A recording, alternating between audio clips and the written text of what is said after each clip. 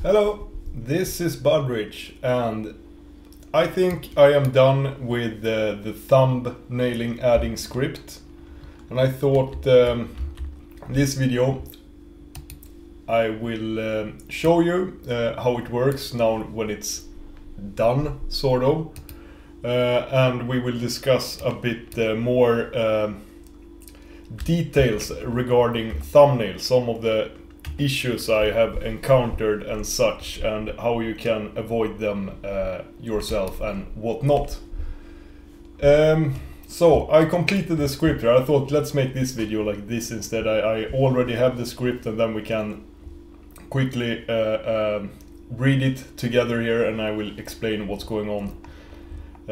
So yeah, I'm testing that way, whatever. We have the main function. We see if we have a target file here, trg target. If that variable is not set, which it isn't, then it will set it to $1 here. And it will also test if that file exists. If it doesn't exist, erx, which is an error function that exits the script and prints something, either to standard out or as a notification. So the error function, it's this part here. So that's almost half of the script. Whatever.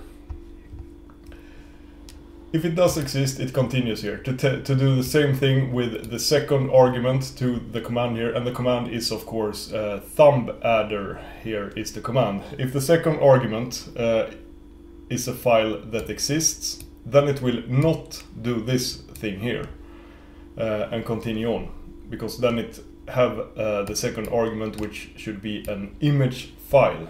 But if it's not, if no second argument is present, then it will open a sanity and let us choose a thumbnail. Have some test files and thumbnails here, so we can test this here.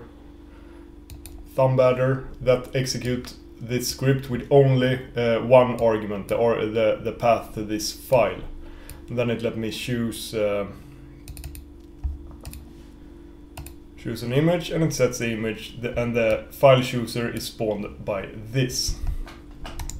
If we don't select an image, then img here will be empty. It will not be an existing file, and then this error message is printed instead. So that's what we see here, no image selected.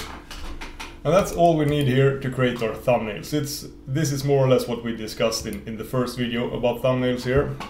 Maybe I should make a little note on this also. This is just something I just read on how to do this right now. But you know, XDG is like a standard. I think I have the wiki page open. Oh, here's Landuk also. Yeah, I just watched this about the code.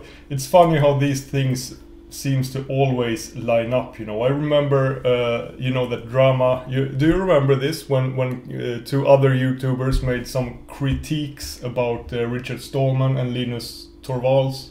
I made a reply to 1 week later. That whole thing with Richard Stallman blew up, you know, and now this GNOME thing, I did a video 1 day later, completely unrelated of that. Landuk makes a GNOME critique here, and who knows what's going on in 2 weeks, you know. I'm just saying. Also interesting, I watched this video. I don't know if you have. It's kind of a good video, interesting. He mentions that one of the co-founders of GNOME responds to a letter he sends to the GNOME Foundation, and that co-founder, Federico, is actually one of the users that were, or users, he is like one of the founders of GNOME and GTK here. This guy, and he's kind of active in this thread, and from what I can see, he has kind of a good attitude. Better than many other developers in this thread that I mentioned. But let's not pour more gasoline into this fire.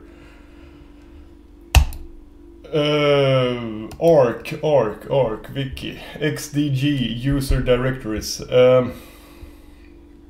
XDG user DIRs is a tool to help manage well-known, in quotation mark, user directories.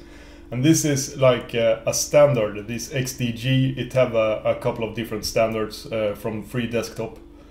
And one standard that has become more and more common, and I think it's a very good thing, is that we are now expected to have this environment variable set xdg config home.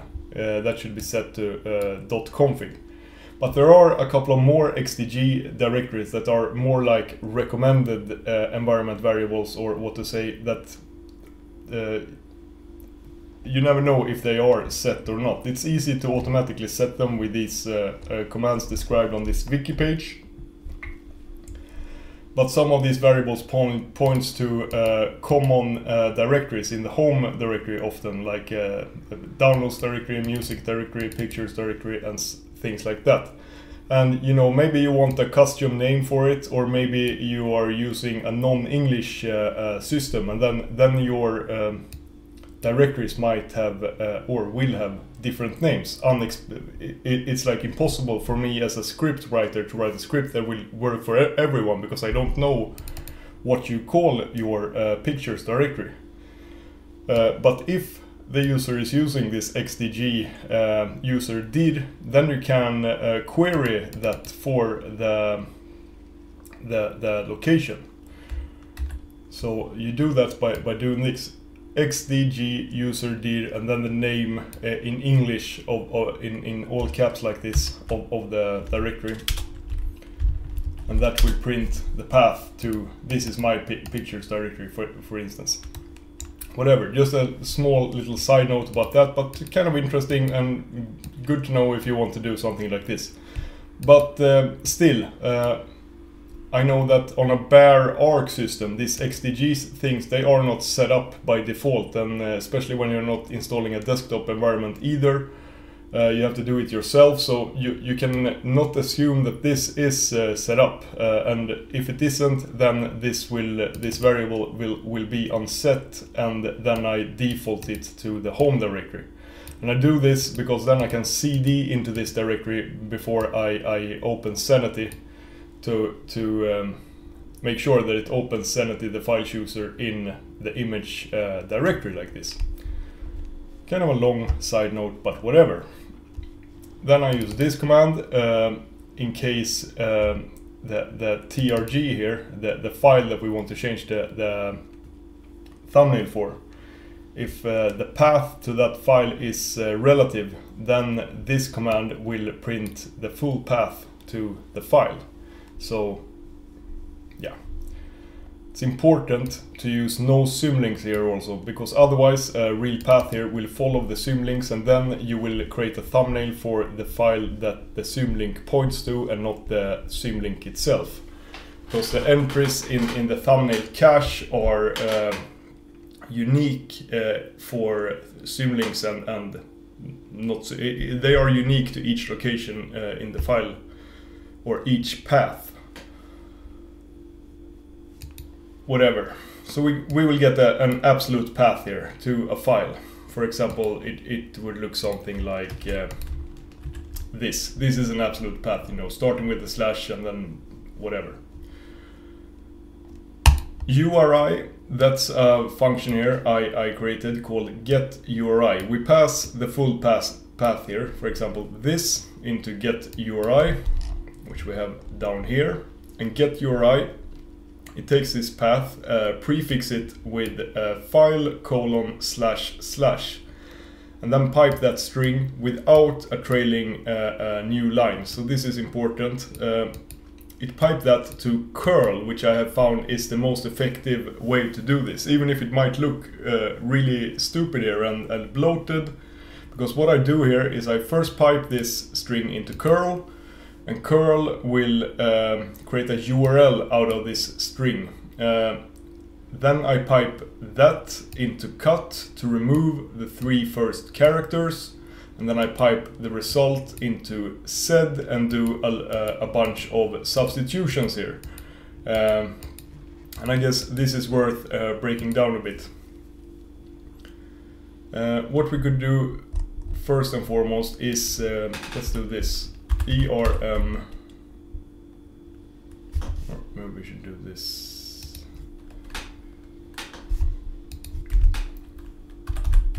Let's create a local variable here, we call it URI is equal to the output of this whole thing here. And then we can print a message with that whole thing here. This. So now if I change thumbnail, this is the URI, the resulting URI we get from this command here. Now this maybe is a weird example since it's so many strange characters here. It escapes a lot of the characters, but that is the whole point of using curl and stuff here, because we want to make sure that the characters get escaped correctly. And this is not like you cannot just add a backslash in front of an unknown character. You have to escape them with certain escape character codes. I guess I have a page for this as well. URI encoding, yeah, one of these I guess it is. Yeah, this is a good page to see what different characters that could be escaped and how to escape them when you're creating URLs. It's not a perfect document for this, and I haven't really found a specification that works 100%. I more or less had to brute force to see which characters to escape and not, and that's why I have this weird sed thing here. Because if we do this instead here,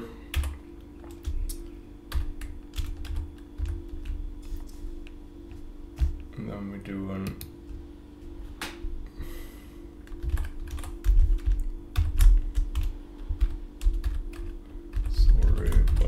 URI, now we can remove this. I think this will work now.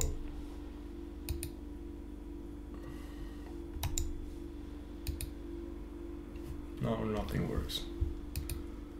Maybe it's this. God damn it. Ah. Single quote. There. Now it works. Thumb better. Selecting a thumbnail. Now it should print the URI here before we pipe it to sed. So you will see how it looks, and it's remember the URI is not the thumbnail path, it's the path to the file. So here you can see the URI that I get from this curl command. One obvious thing is that all slashes, forward slashes, which are escaped as well here, which is one thing that you should not escape if they are part of the path. But it actually escapes every character except the tilde in this weird string here. But if we look at, for example, this video file here, now you will see another thing that we'll soon discuss, that when you change the thumbnail for a video file, it doesn't really work. It blinks like that and then it goes back to the old thumbnail. We talk more about this soon. And this is how this looks. But it doesn't work to just send the raw curl output here. We need to change to unescape some of the escaped characters. And this is, I'm not really sure exactly why or how these URI things work here in this thumbnail context. But apparently ampersand, dollar sign, plus, parenthesis, colon, equal, at, and comma. These should not be escaped. If they are escaped, then it will not work. The thumbnail will not get registered, so to speak. And curl, this might look bloated and stupid, but it is actually the fastest way I have found to do this, and it is very fast. This command on my system here times in at about 15 milliseconds tops. I also tried a method that I found online using a Perl one-liner, but Perl much slower than using curl for this purpose, even with the sed and cut and stuff here. Okay, let's restore this get URI function to its original glory.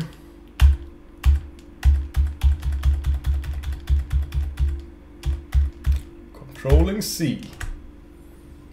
This ERM there. Good. And it also works perfect with like any type of character. Here you can see I changed the thumbnail for an MP3 with only Japanese characters in the file name, and it works without any problem with this method. When we got the URI, then we can generate the thumbnails themselves. And we pass the image that we want to add and the URI. These are the only two needed, but also pass the target TRG here, which is the file that we want to change the thumbnail for. This isn't really needed, we get back to it here. Here is the generate thumbnails function. First we get a MD5, just piping the URI now to MD5 sum. Showed you this in a previous video, like 2 videos ago. And that MD5 is what's used here when we store the thumbnails in the cache directory. We have a directory called thumbs, and there we have normal, and these are the file names here are MD5 hashes of the URI to a path on the file system. So we get that MD5. We also create these two directories here, large and normal. That's what I'm doing here, using the P option to create any necessary subdirectories. Then I create a temporary directory called with no special name, but I use the mktemp. Store the path to that temporary directory here in a variable. Create an array. Because these two directories here contain two different sizes of thumbnails, large and normal. And the sizes of them are 128 and 256, and I believe this is the height of the thumbnail. So I create an array for this just to make it easy here by using a for loop to loop this array, using the exclamation mark here. That will expand this thing here to all keys in the array, and it will print the key. So it will print here 128 and 256 will be two different objects here for this loop. So F will be one of these two numbers. If you don't print use the exclamation point mark, then it will instead print the values of those elements in the array. Then I call this GDK pixbuff thumbnailer command that creates thumbnails really efficiently and fast. Set the size to F, which will be one of these two numbers. The image I want to generate the thumbnail from, which is the image we have selected. And then the target where I want to create this, and I create it inside this TMP deed here, because next step I move that newly created file into the thumbnails directory here, and this is why I use this array thing here, because then I know that if I have 128, then that index of the array will also contain the name of the directory I need to store it in. And there I use the MV with the F option here to force and overwrite any existing thumbnails. That's why I use two commands here. And then we just remove that temporary directory when it have done these two files. When that's done, I just touch the file because when we do so, then Thunar will update its view. I guess it's easy to illustrate that if I comment the touch out here and then add a new thumb here. It will not update the file manager window here, but if I go in and out of the directory, it will. So that's why I use touch. Okay, so this works fine, you know, and you can use it like this. You can execute it from Thunar. Maybe I should show you that really quickly also because it's so simple. In Thunar you can create your own custom actions. I have created one action here that's called thumb badder, and yeah, this is the command. I just add the same command as I would execute this script with from a command line, but then pass %f, which will be the selected file in Thunar. And I have also selected here this to be available for all files, but not directories. And when you have that command, then it will be available in either the context menu that you get for right-clicking an item, or in the file menu here. And here you can also set a key binding, which I have set to Control U, so I can also use that to change the thumbnail. So that's one way you could add it, use this. You could also do it from the command line, or you can use it inside the script, you know, because maybe you already know which image you want to append to it, then you can just add that as a second argument and then it will be automatic. Alright, so I will upload this to GitHub.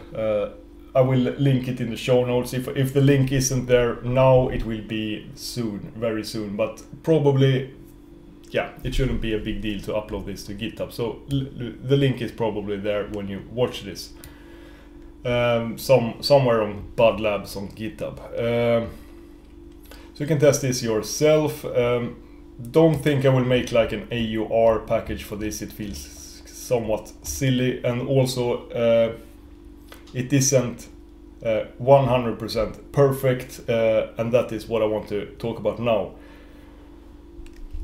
One thing is this video thumbnail thing here, because when I try to add a thumbnail for a video, it just blinks, it sets the thumbnail, but then it reverts back to the movie thumbnail, because what's happening here is that it triggers the FFmpeg automatic thumbnailer that I have installed. If you don't have any movie thumbnailer installed, then this wouldn't happen.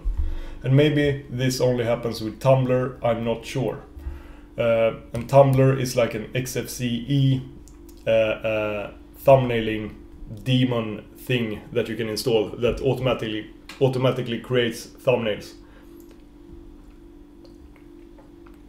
But I do believe it works for other desktop environments and other file managers other than Thunar. But I'm not sure. This is how it works here for me, and I would guess that something similar would happen for you as well.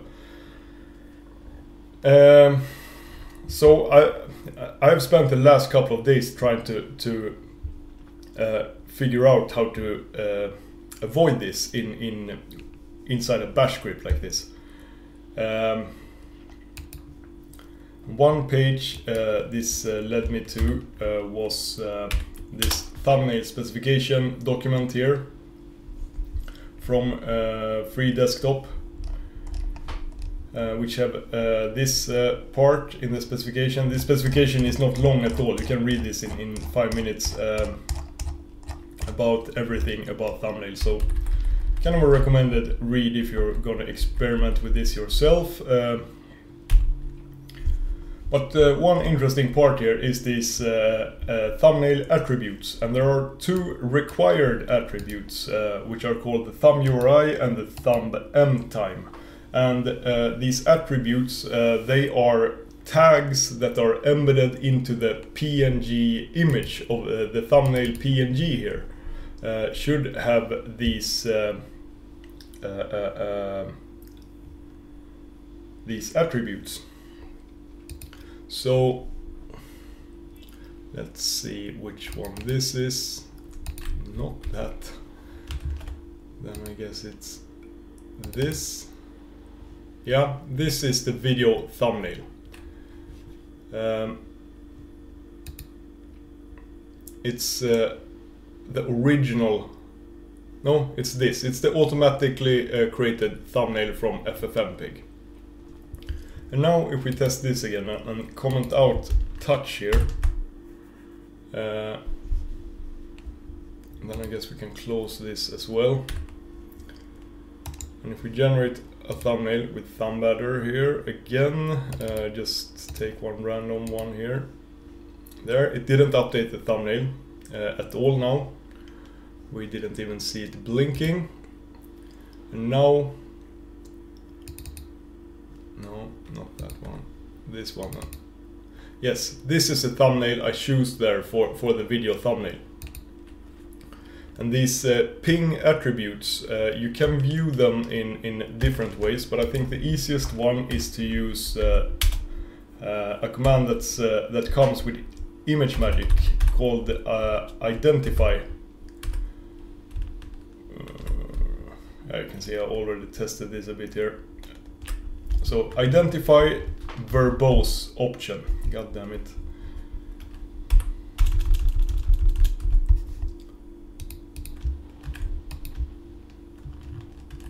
Verbose option and then the path to a file. That will print out a lot of information about that image file. And here, this is the one that I created. Yeah, let's just leave it there and then enable, or I don't even think we need to enable the touch there, but let's do it anyway. Let's create a new one. Whatever, there. Now you saw it blinked and it automatically updated the thumbnail. So that means I can run the same command again here, because this will still point to the same file. But the file is now updated to the one that FFmpeg automatically generated. And when FFmpeg thumbnailer generates a thumbnail, it's a good boy and it adds these attributes that are required, the thumb mtime and the thumb URI here. And the URI is exactly the same string as we use before we MD5 encode it, you know. So we got this information, and this mtime is also easy to acquire. It's the modification time of the original file as indicated by stat, which is represented as seconds since January the 1st, 1970. So I believe it's Unix epoch time. And you can actually get this mtime, this modification time, with the command stat, which is one of the lines I had commented out here. So this command actually get that mtime that we want. I guess we could even test it here if we do C capital Y. Here we can see the mtime here. It's the mtime of this file here. So stat C percentage capital Y path to the file. Oops, I guess I should quote the file path. There.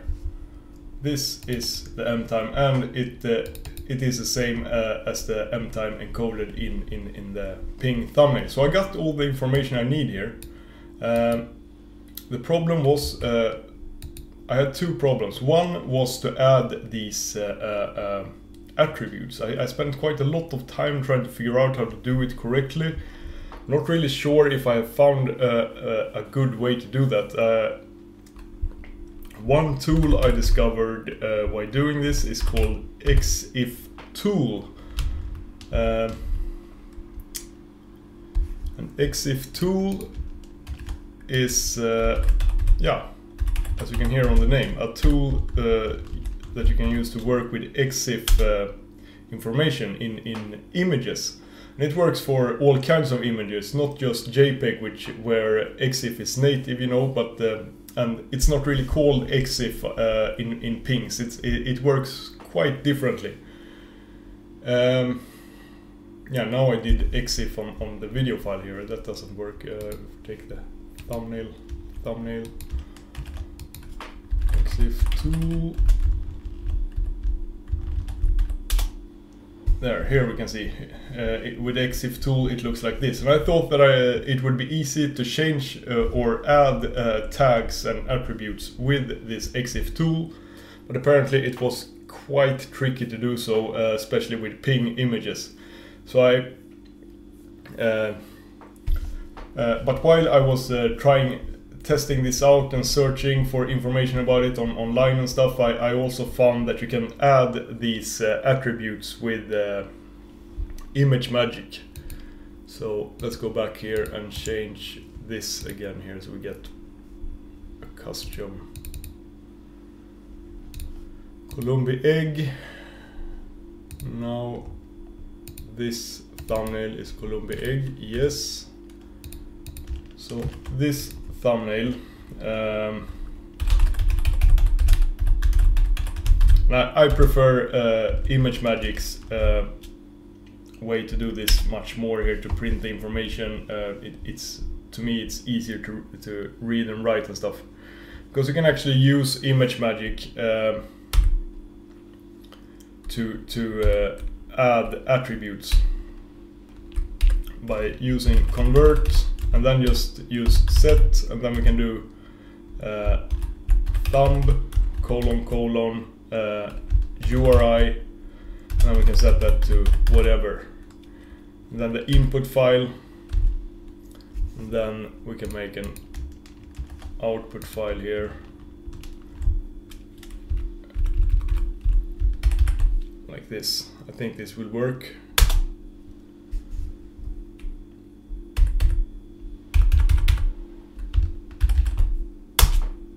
And now we can see that have that thumb URI there, and it will also show up in EXIF tool.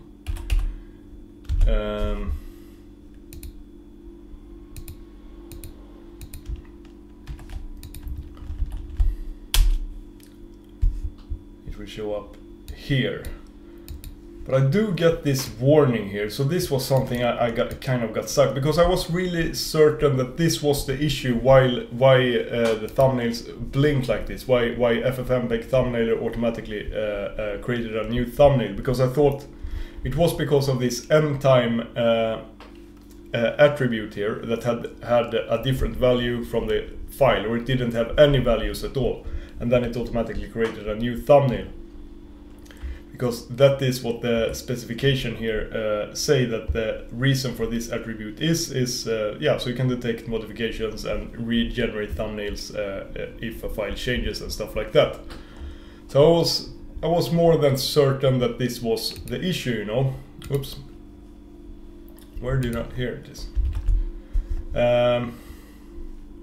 When I saw this warning, then I thought, it feels like when you use ImageMagick to set these attributes, you get these warnings. It's not set correctly here.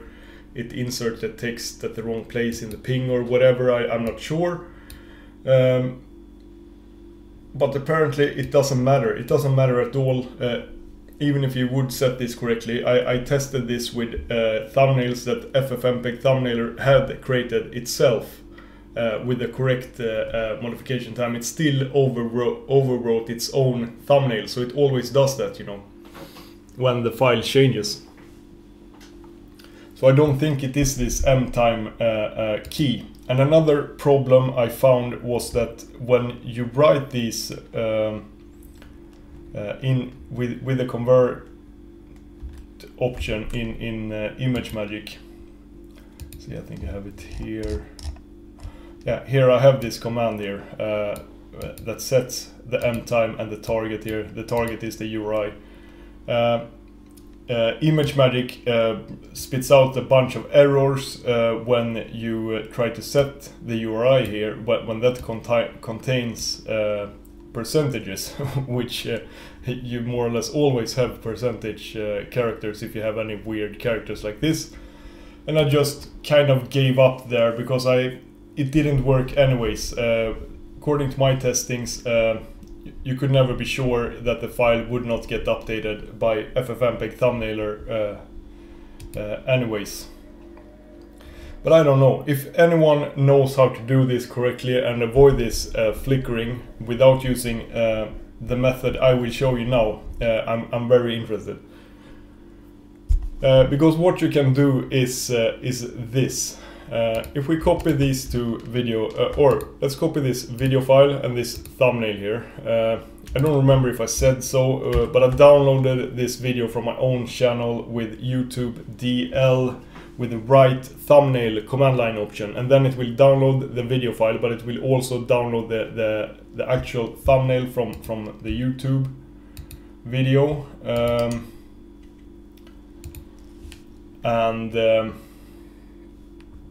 Let's see if we can find this, and it will name the thumbnail the same name as the video file, except it will have an image extension. I don't know if all thumbnails are JPEGs on YouTube. I'm not sure. I think I have that one here on page 3.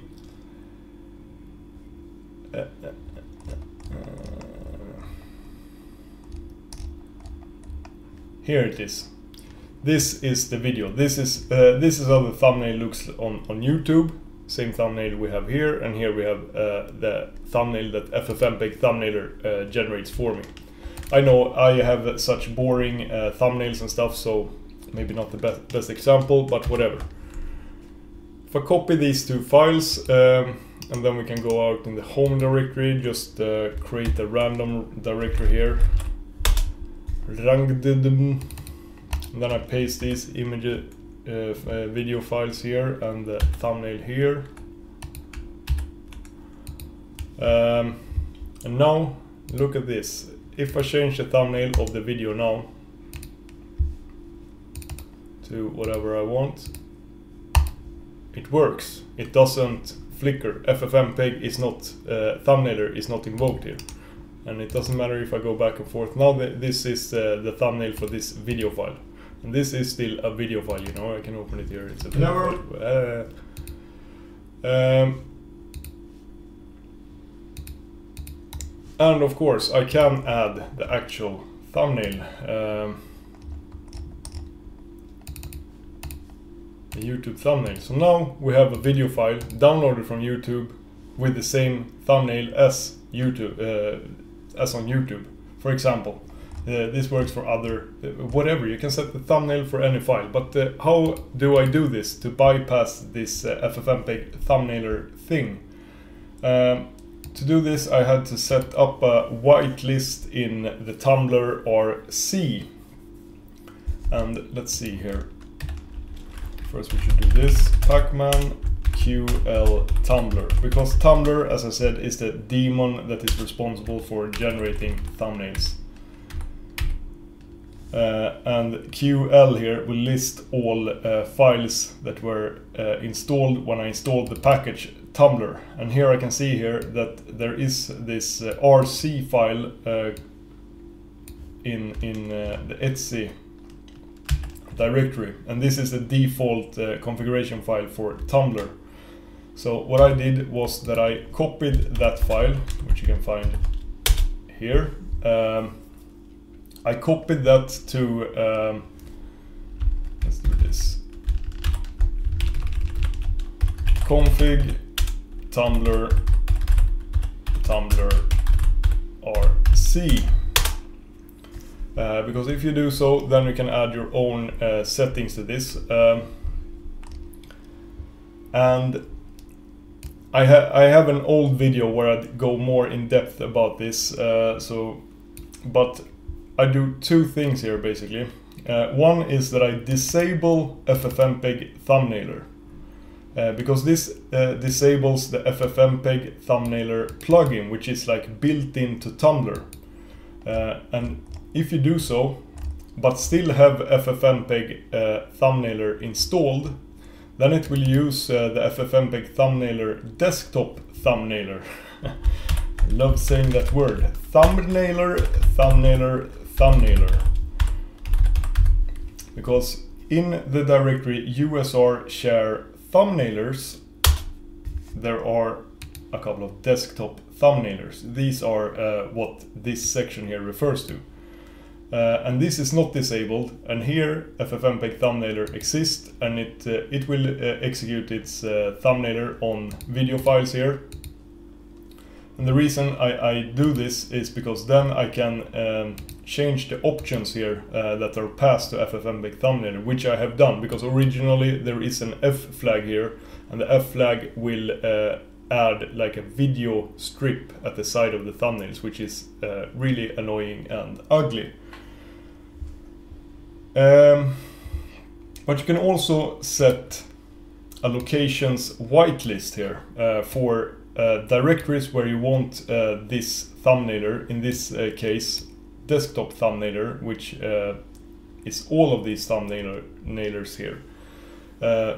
They will be disabled in all directories that are not listed in this list. And yeah, you can see the list is separated by semicolon, and then you just write the path. And this is really nice touch, in my opinion, that you're allowed to use a tilde here for the home directory. And this directory we just created here in the home directory here is not in this list. And another good thing is that the directories here, it includes all subdirectories. So if I would just write home vid here, then all files in the video directory would use the FFmpeg thumbnailer, even in subdirectories. Yeah, you get it. And this is what I've done. I just wrote down all locations where I could imagine where this is interesting. And I actually believe this also improved like performance and stuff, you know, since the thumbnailer isn't active and testing files in each and every directory. And that also was a way here to set custom thumbnails for even for video files, but still having the automatic thumbnailer when I don't want to set it, because maybe you create a script to download a wrapper around YouTube DL or something that downloads video files, and then you automatically append thumbnails for the YouTube files. But this is only for those kind of videos. But all other videos, I'm more than happy than having FFmpeg thumbnailer automatically create a thumbnail instead. And I guess that in the next video, I think we can make a little short video about how to do this, to automatically append the YouTube thumbnail to the downloaded video. And I don't know, since this is a standard and everything, you know, this thumbnailer specification and stuff. And I even seen like better versions of the thumbnailer script here, written in Python, using some libraries and stuff. And I know that YouTube DL is written in Python. Maybe this could be something for them to consider, having this as a command line option. At least to just move the thumbnail, create it and move it to the thumbnailer directory. I don't know. But it is also quite easy to write a little wrapper. That's like 3 lines of code to automatically append the correct thumbnail for your downloaded YouTube videos. But we take that in the next video. I will upload the script to YouTube. I can link this specification page, and I can also link the OrgWiki page here about XDG directories in the show notes. Yeah, have a great day everybody. Bye.